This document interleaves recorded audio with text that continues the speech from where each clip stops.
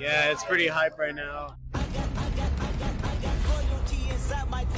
For the kids, FTK.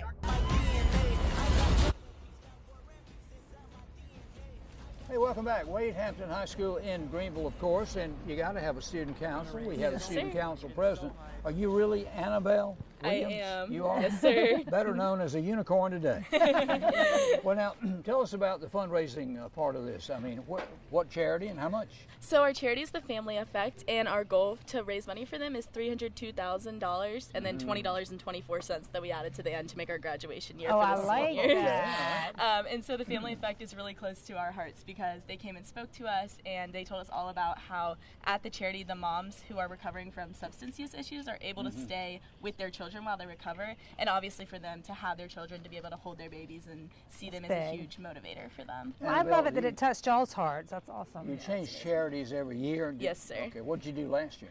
So last year our charity was the Center for Developmental Services. Okay, So how much did you raise last year? last year we raised $281,000. So more this year? Hope so. More you will. How do you decide your goals? Because $304,000 and then $20.24.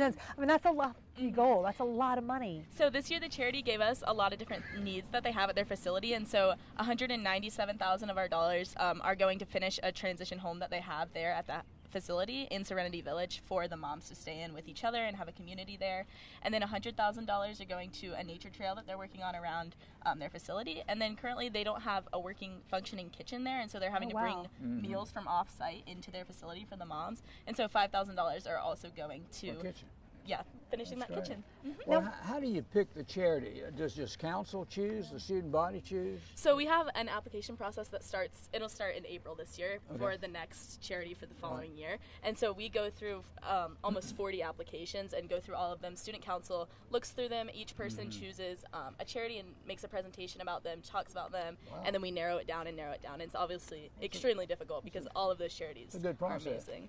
Yes, and how do you come up with all the activities for the week? Because y'all have been going strong from last Friday until until halftime tonight. So we have a calendar that's pretty much stays the same throughout the years, but every year we're adding new activities, we're changing things up, we're making new things just based on what the student body wants, the feedback we're getting from the previous years, and just things that we think are fun to do, and we'll raise lots of money. What's been the most fun? I'm trying to think. I like. Yeah. Yeah. What do y'all think? Y'all like the dressing up? Is it? Yeah, we love to dress up. We love to get the student body involved by doing dress up days every day, and so that's been super fun for us. And then just fun things like, putting people in jail at lunch, and you got to pay a certain fine to come out. Just super creative. If people are watching, is there like a last minute push? Maybe someone can't actually be at the game tonight, but they're like, I want to donate. Yes, we have a donation link that's on our school website, and so you can donate through that, and you just put all that money into there, and it will go straight to the charity, and it'll be on our final check on the field at But halftime. now that you're awesome. on big time TV, if someone just kind of curled around the drive and gave you $100, you'd take it, right? Yes, sir. Okay, if they're watching, come Yes, on by. and that's happened. We've been here before. People holding out checks for like $500. Hand is out. We can take the money. We'll take it. Yes, well, you've done a great job. Good luck tonight. Again, the big tech reveal will be at halftime when Wade Hampton takes on Riverside at 7:30 right here at Wade Hampton. So we can't wait to see it.